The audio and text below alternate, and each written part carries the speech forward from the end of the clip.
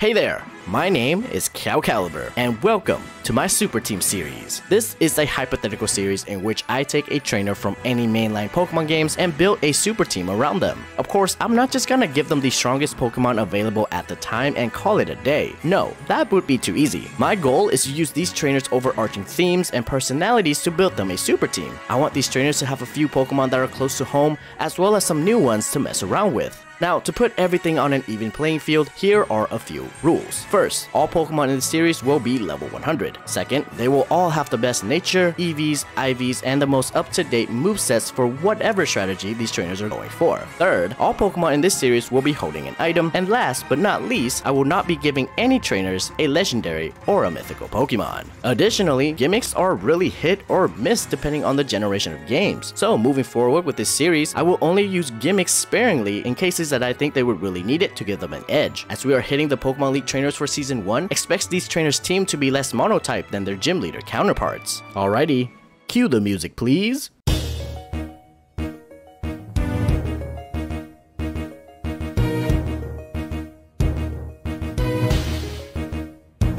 You know, as somebody who loves Dragon-type Pokemon, it took a lot out of me not to fill Lance's team up with literally all the pseudo-legendary Dragon-types that are available. But hey, let's be real here. He practically has a full team of them in his tournament team back in the Black 2 and White 2 era. Now, don't worry, one day soon I will do my best to perfect that team, but for now, let's work on Lance's Kanto team. Now, his Kanto team pretty much suffered from the same fate as the rest of his Elite Four colleagues, and that is a lack of Dragon-types. As such, his team in Kanto is fillered with dragon-like Pokemon. These Pokemon are not actually dragon types, but their design and look feels very similar to that of dragon Pokemon. Compared to the other dragon type trainers over the years, Lance leaned towards having Sky Dragons on his team more than anything else. And so, I want to keep that theme going.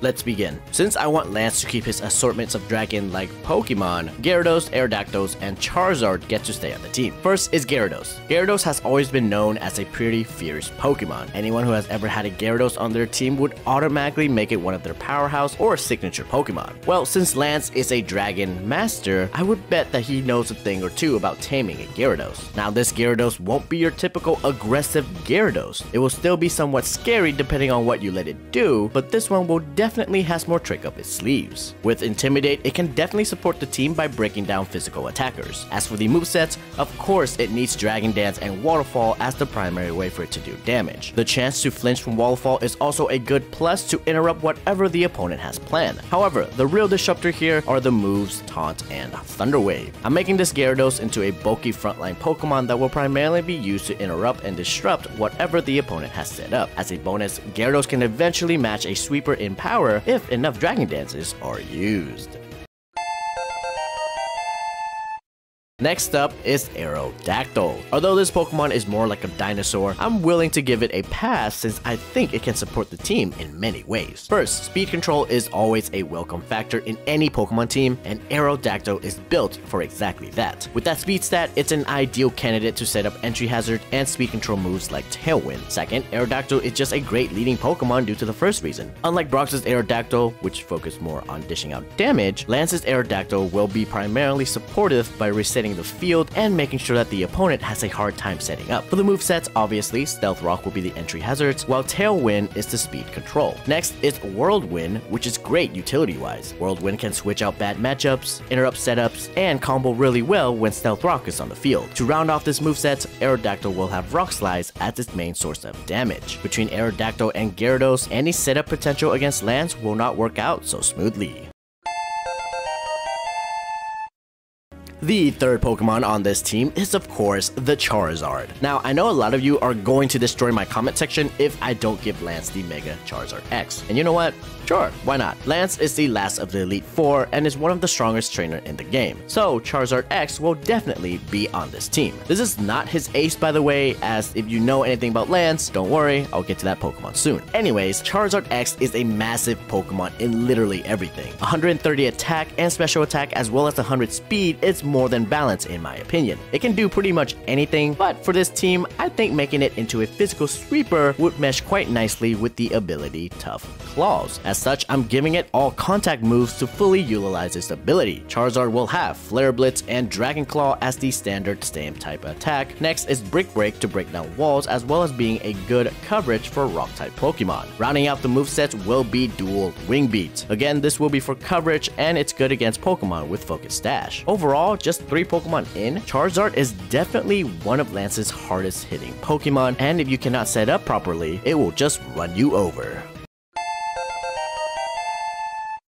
So far, there are quite a bit of physical attackers on the team. As such, the next 2 Pokemon are all about that special attacks. By the way, these 2 are replacing the Dragonite clones that Lance have always had and give him more variety to work with. The first Pokemon is Hydreigon. Hydreigon, in my opinion, is very underrated. It has solid stats, move pool, and ability, and it fits Lance's theme of large dragons of the sky. I guess it's also a Pokemon from his championship tournament team, so it's not an odd pick for Lance by any means. Now, Hydreigon is a bit slow compared to the other Dragon-type Pokemon, but with the timid nature, I think it should do fine to outspeed most Pokemon. This Hydreigon will come with Dark Pulse for the Dark same-type attack bonus, and then it will have Draco Meteor for the Dragon same-type attack bonus. Rounding out the movesets will be Flamethrower and Flash Cannon for the coverage against Ice and Fairy types respectively. Now, Draco Meteor will lower its special attack with every use, and there's really no way to completely negate this effect. But you can, however, stall with the item White Herb. This item pretty much gives Hydreigon 2 full power Draco Meteors before it has to switch out. With this build, Hydreigon can be sent out in most situations, making it a really versatile Pokemon.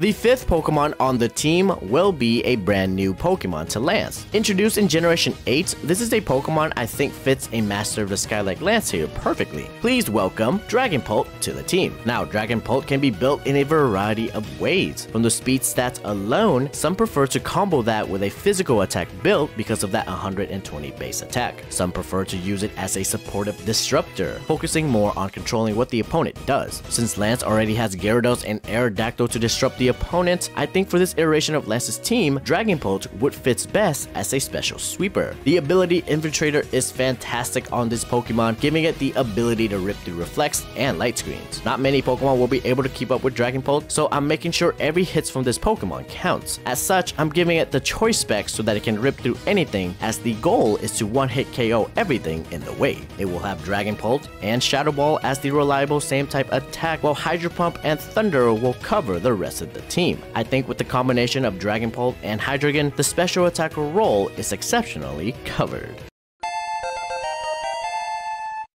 For the last Pokemon on this team, if it's anything but a Dragonite, I am not a real Pokemon fan. Dragonite has been with Lance since day one, and I see no reason to take it away from him. Over the years, Dragonite has been overshadowed by the many newly designed Dragon types, but after taking a closer look, I think Dragonite still holds up as one of the OGs of the Pokemon series. 600 base stats is nothing to scoff at, and 134 attack is outrageous when you combine that with moves like Dragon Dance. With the ability Multiscale, Dragonite is stupid tanky when it's full HP. That's why I think the perfect item for this Pokemon should be a weakness policy. Rock and Ice type are abundant in the game, so therefore it won't take long for the weakness policy to come into effect. Dragonite will of course have Dragon Dance for the boost in attack and speed. Next is Outrage as the primary attack and for a same type attack bonus. Since having full health activates Multiscale, Roost is a fantastic move to recover health and to keep Multiscale going throughout the battle. Finally, I think having Earthquake as the last move will help with coverage, but really, anything works here. Dragonite might be the oldest dragon by date, but it is definitely not behind.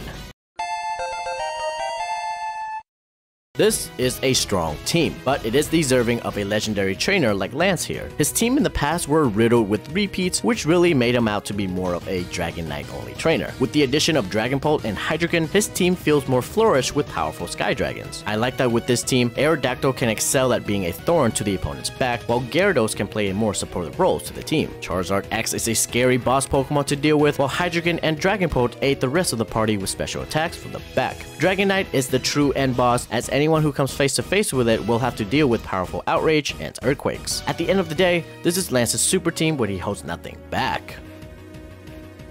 Anyways, that's it for Lance, the last of the Elite 4. Join me here next time when we come face to face with the champion. Since that video will be the finale to the Kanto region, please make sure you don't miss out by subscribing to the channel and turn on notifications. Please leave any comments down below and catch that like button for me to help me out with the algorithm. With that all said and done, it's about time I get going. Again, my name is Caliber, and I'll see you, Pokemon fans, later.